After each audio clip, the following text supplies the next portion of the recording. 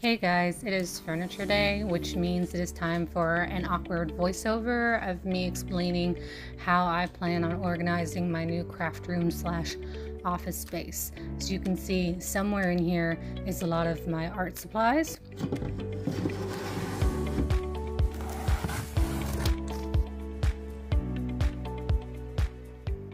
And this is why I was kind of insistent about bringing my expensive supplies with me, because the movers just kind of tossed these ones in a box, so now I have to put everything back together and it's all just kind of a mess. I am not by any means an aesthetic organizer. I just literally put things to get them out of the way.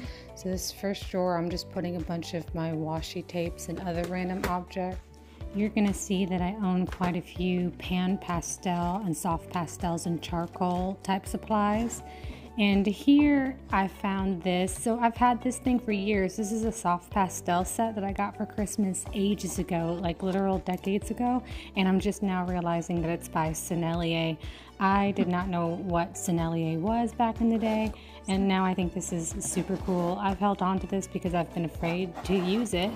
And now look, I have like a hidden treasure. Good gift, parents. Good job.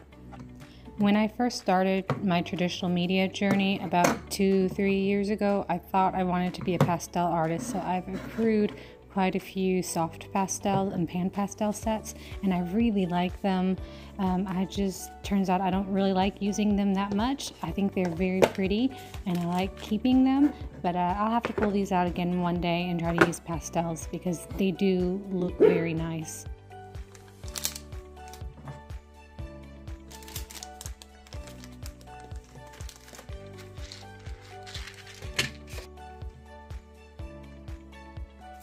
So these I wanted to try and make my own Christmas ornaments, and then I ended up moving, so didn't get to use those this year. This bottom drawer here I'm going to use for paper because I have quite a bit of it. And I'm actually going to throw in a bunch of old sketchbooks that I have lying around as well. This one is actually a recent illustration, and I still kind of like him. I think he turned out pretty good on that green paper.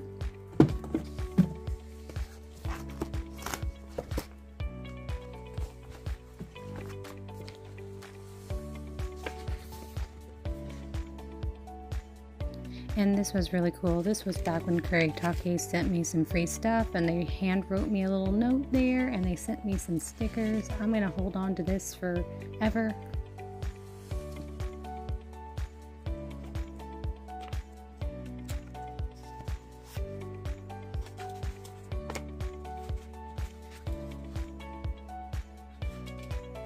And this was when I purchased Arches paper for the first time. I heard everybody on the internet talking about Arches and how much they loved it, and I gave it a try, and I actually hated this paper.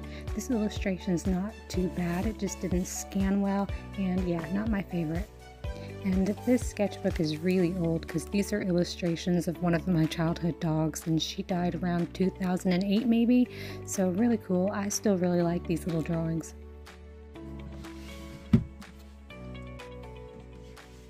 In this next drawer, I'm going to put a lot of these little tins that I have in here. As watercolor people, we collect a lot of watercolor tins because we're always pulling out our paints and we're reorganizing all the time.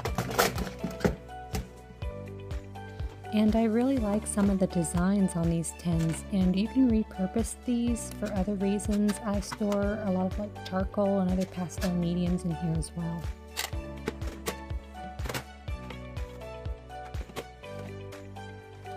These chameleon boxes, I usually keep the chameleon markers actually in these boxes, but I brought them with me in the move because they were too long to fit in my storage container.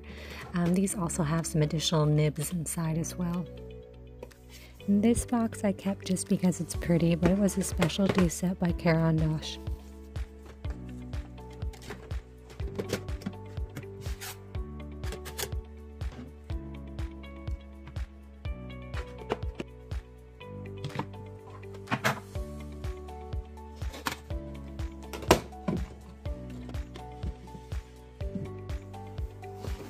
And here's all of my regular shaped alcohol markers like my Copics and my Ohuhus and some other cheap brands. The strange shaped markers like my Tombos and the Chameleons I brought with me because of their weird shape, but these ones survived the move just fine in a regular moving box. All of my recent stationery purchases also survived in a box. Thank goodness. Most of these came to me for free from Stationery Pal in my previous Stationery Pal haul video. So again, when I decided I wanted to become a traditional artist, I thought I wanted to be a pastel artist, and this was one of my first major art purchases. These are the Carb Othello pastel pencil set, and they're beautiful. I just decided that for me, pastels was not the style that I was going for. And then I had meant to purchase more soft pastels, but accidentally purchased oil pastels, which are fine. I've actually used these quite a bit and I enjoy those.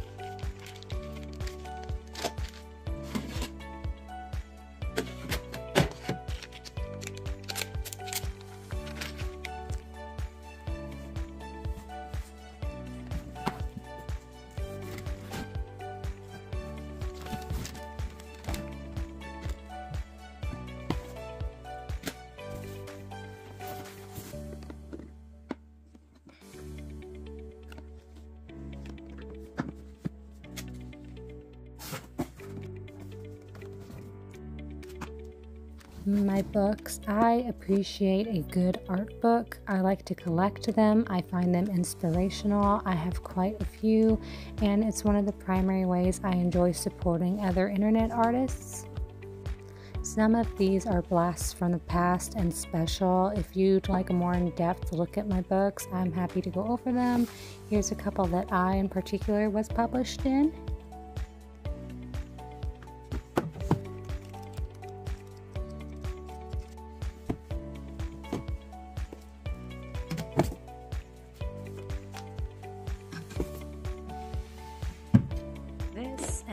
These are empty boxes. These are the boxes for a couple of acrylic paint pens that I had purchased and tried, and I was afraid that those would get destroyed in the move, so I brought those with me, and they're in a different bag somewhere, but I'm going to put the boxes in drawers as well. Got my computer working. I just have one problem, and that is I don't have anywhere to put my scanner, so I'm going to have to hook that up, but it's just going to have to go on the floor somewhere. This is my art cart where I had all of my art supplies next to my kitchen table when I painted everything. I'm going to put everything that I brought with me. So this is everything that I brought with me in the move that I didn't want the movers to pack. I'm going to put all of this back in my art cart. I'm going to put that back next to my kitchen table.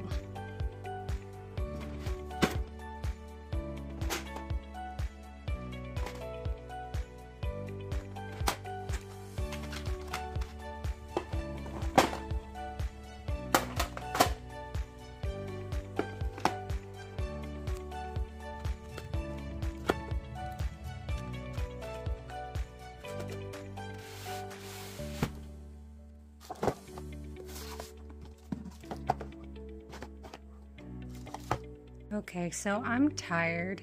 I did have a way that I had this organized before the move. I had this thing here, which I had this for all of my colored pencils. I had everything separated out. I had my, I think it was my regular colored pencils here, and then here I had all of my Pitt Artist pens, and then over here I had my watercolor pencils, and then I had my white and my black colored pencils separated. I also put in here my white opaque markers like my Posca pens and my Jelly Roll pens in here as well. But I'm gonna wait. I still have them in the little baggie I transported them with. I'm gonna wait until I actually paint something to do that. These I had my most frequently used paint tubes in. This bottom rack here I had for my paper and like my little palettes.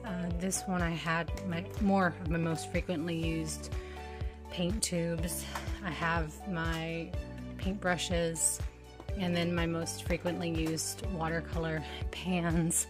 As you can see up here, I still have all of my Pitt Artist pens are in here, and then these should be the paint tubes.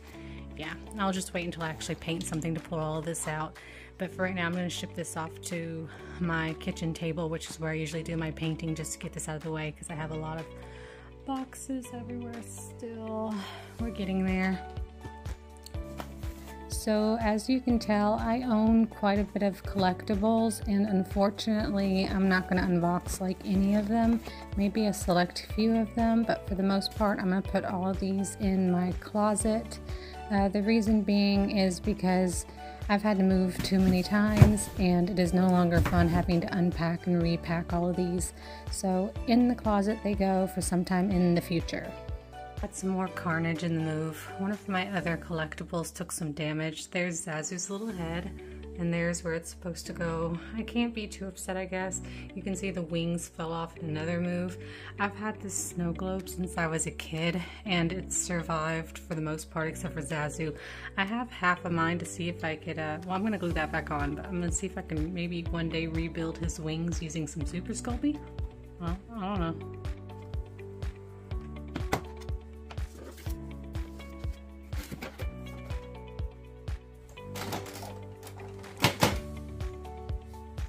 And this bag here has some more random art supplies. There's some more washi tapes and my micron pens. Y'all, let me show this off too. These. My sister's gonna, I don't know, she won't be mad, but she's gonna be like, how did you get those? These are like old school, I still have them, Tria markers. See if I can get it to focus. I don't know. Yeah, old school Tria markers. I don't even know if they still work. These markers were like the bomb diggity before like Copic markers, from my recollection. They're called Tria because they got 3 different nibs in there. There's an even smaller nib in here. I'm one-handed at the moment because I'm holding the phone. And then there's a chonky nib on this side. So 3 different nibs. I don't even know if this still has color in it. A little bit. It's kind of dying. Just that in my notebook that I made with my art on it. But yeah, I've just like hoarded these for years. The brown one still has a lot of color in it. I was afraid to use these forever because I didn't want to waste good art supplies on my crappy art. But these things have got to be like 15, I don't know, maybe almost 20 years old. Very old, very cool, something to brag about. My Lion King poster took some damage, got some scratches in it, but I'm not going to do anything about that because we still got another move to go after this one. So these are pretty cool. I've shown these before, but I got these when I was like a teenager over snail mail from an online friend from the Lion King fan art archive back in the day, and I still have them. I also have that I found in storage. These are little holiday cards that I also got from some online friends from back when we were kids, and I just kept a hold of them over the years. And lastly, this is my old external hard drive that holds all of my old digital art files from, you can see the date on there. This says I extracted it on 2015, but this has artwork on it going back to the year 2001. So it's hundreds and hundreds and hundreds of old artwork of mine. So anyway, that's mostly it. I did order a new shelving unit that I'm going to put right there to hold my scanner, but this is going to be my new office space. And that's it for right now. If anybody wanted to see anything in particular, if there were any questions, concerns, let me know. I'm not an interior decorator, but this'll do for right now. And that's all. Thanks so much for watching. Bye-bye.